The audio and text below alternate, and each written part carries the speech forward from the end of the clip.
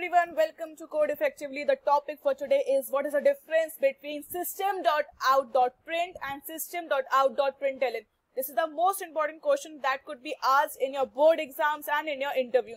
So you must know, and if you are doing programming, so this is the most basic question that every programmer should know. So let's start.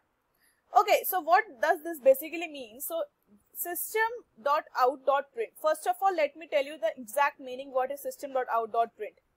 So System.out.print, in this, system as the name suggests, since S starts with the capital, so system is a class of which out is an object. Out is an object of print stream method. Okay, so let me tell you what is this entire story about. That in the class system, we have a method named as print stream, and in order to call this object print stream, we have to create an object. As you know, whenever we create a class, after creating that class, if we need to call its objects, we have to make if we have to call its method, so we have to what do? We have to make the objects. So in order to make the objects, we need to specify a name of the object. So the name of that object is out. So my class system has to call this method print stream, and to call this method print stream, the object name is out. Okay, so what it is doing? System.out. So this means system is a class, out is an object name, and print stream is a method, and in this print stream we have print method to call, or just in order to, you can say, to make the line print. Okay, so what does print, why there is a difference between print stream in this println and print out, and what is this? Let me tell you. So in println also it is the same. There are two methods in print stream. Okay, so in print stream also we have two methods, that is println and print only. So what does this do? In print we can print the entire line, or you can say the entire thing that we want to print in the same line. That is in the same line itself. The cursor won't, you can say the cursor won't come to the next line. But whenever we will use println, what it will happen, that I think, let's say I have to print, let's say in the next line I will tell you, like I wrote SOPLN and I wrote hello.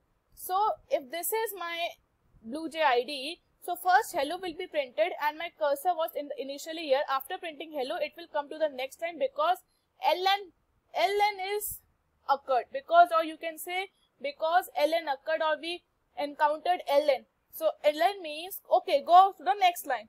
Had it been SOP hello, so what would be the difference? Just see. So in the same, here this would be your BlueJ IDE and you wrote hello here. So whenever you will wrote hello, your cursor initially is at first position. After writing hello also, your cursor will be on the same line only. It won't come to the next line. This is the difference. So in order to tell you the entire difference, I will just create a program on BlueJ IDE, so you will get a better understanding of this. So this is my BlueJ IDE. I have already wrote a program and you will see. Okay, so I just wrote hello out here. So this is my hello. So or I can say I've written hello out here, and after this, if I write System.out.print, okay, and I write here hi, H, and first I write, let's see, write hello and then hi. So you can see, first of all, System.out.print and hello will be printed, and my cursor will come to the next line and it will print hi. After this, what I print, let's say System.out.again print. So you will see my cursor after hi, it will be on the same line, and let's say I wrote again world. So now world will be in the same. It will be now output here, it will be hello.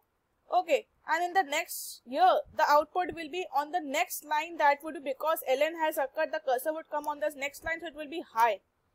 Okay, but it was print, so the ln was not encountered. So here my hi, after printing hi, my cursor was on the same line, so it would be now hi world. Okay, so this is the difference you can see. Just see the difference. I will write down here. Let's run this program and it will be the same output as I told you. It would be hello, yes, and after hello my cursor came to the next point, and now to the next point it came to the next line, and hi was printed. After hi you encountered again a print, not a println, so it was hi world.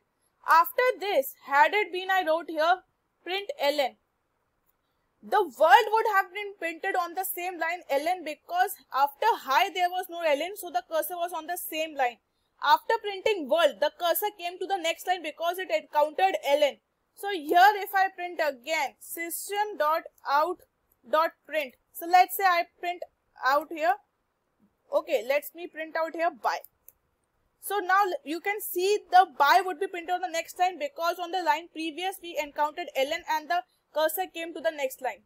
So let's see, and you can see by is on the next line. Why by is on the next line? Because a line previous to it in the world, you see ln was encountered and ln made the cursor move to the next line after printing world. That's why by was printed on the next line.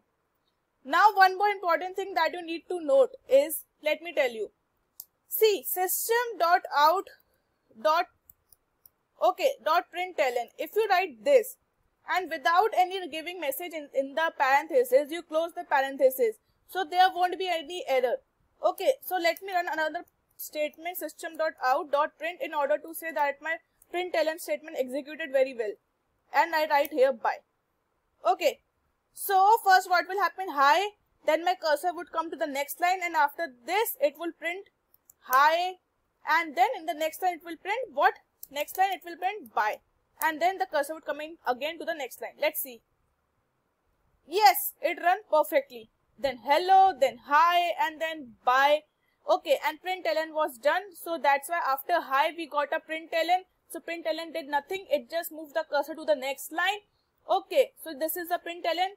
Hi was printed, the cursor was on the same line, but after this we got System.out.println. So my cursor came to the next line, and after that I printed by.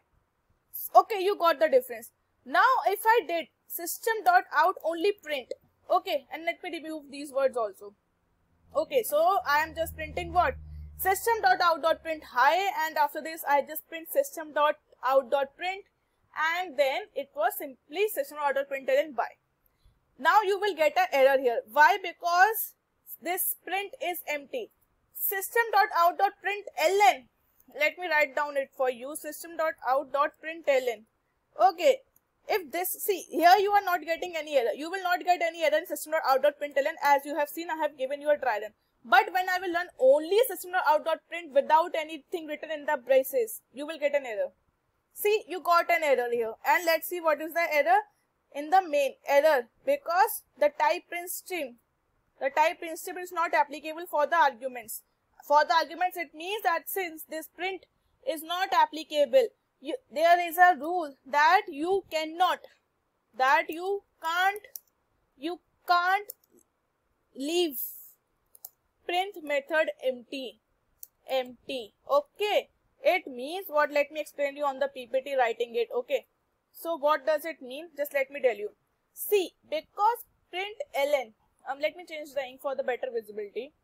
See, what happened was that println is a function. Okay, you are not writing anything. Instead of you are not writing anything, that's, and also still you are getting no error. No error is there. But for print, when you are not writing anything in the parenthesis, you are writing an error. Why is this happening so? This is an important question. So why this is happening? So because when you are doing println, in the println, if you are not giving anything in the braces, or if the braces are empty, it doesn't matter, because your function is doing one thing. That is what? It is moving the cursor to the next line. Because ln, this ln words indicates to the cursor, hey, you are on this line, now move to the next line. So the cursor will say, okay, I will move to the next line.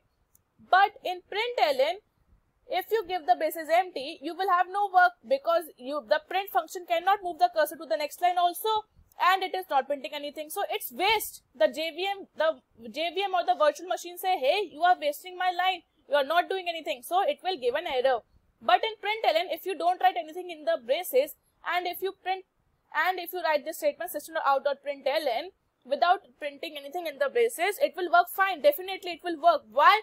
Because the JVM will say, okay, you are doing one thing. What you are doing? You are moving the cursor from one line to the next line. So you are doing some work. So this method is not empty method. So it will say, hey, come and execute. But this print method is an empty method. It is not doing anything. No work has been done in this print method. You are not moving the cursor because print cannot move the cursor to the next line, and there is nothing to be printed. So it is a useless method. So that's why it will say, hey, don't waste my time. It's an error. But println won't give you an error because it will move the cursor to the next line and JVM will say, okay, you are doing something, so I will allow you to go and be executed. So I hope you got the exact difference between print and println. This is an important question you must know from your programming point of view. It could be asked in your interviews also, and it could be asked in your board exam vivas also. So, and it could be asked in your theory part. So if you like this video, kindly go and subscribe to the channel and share the videos with your friends. Thank you for watching.